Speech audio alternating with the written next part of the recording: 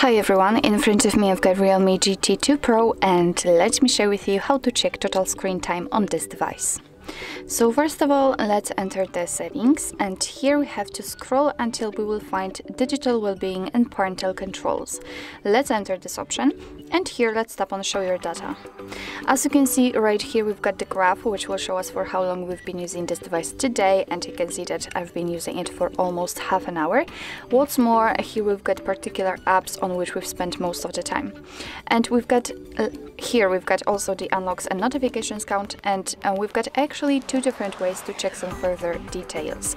So first of all, you can tap right in the middle of the graph, and as you can see, we will be transferred to the dashboard, which is connected with the whole screen. So we can check for how long we've been using the device each day. We can change the screen time to the notifications received and times opened, and under it we've got listed all of the apps which we've been using. So as you can see, I've been using the settings for 21 minutes and so on. So this is the first way to check some more info, and the second way is to tap directly on the particular app which will be shown on this graph. So for example, settings, and as you can see, we've been transferred again to the dashboard connected only to the settings. We can change the screen time again to the notifications received and times opened, and in daily we can change the daily to the hourly. And here we've got some options thanks to which we can manage the notifications. So here we've got two different ways to check the total screen time. Under it we've got some ways to disconnect. So we've got the dashboard, bedtime mode and focus mode, which are quite cool options.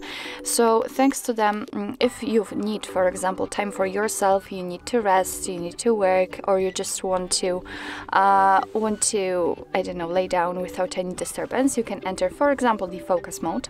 As you can see, you will be able to set the schedule, so you can mark the apps which are distracting for you. So for example, from which you are receiving most notifications, you can set a schedule, so you can pick particular days and the start and end time, and then turn the focus mode on, and thanks to this your device will simply limit the notifications from the apps which you've marked.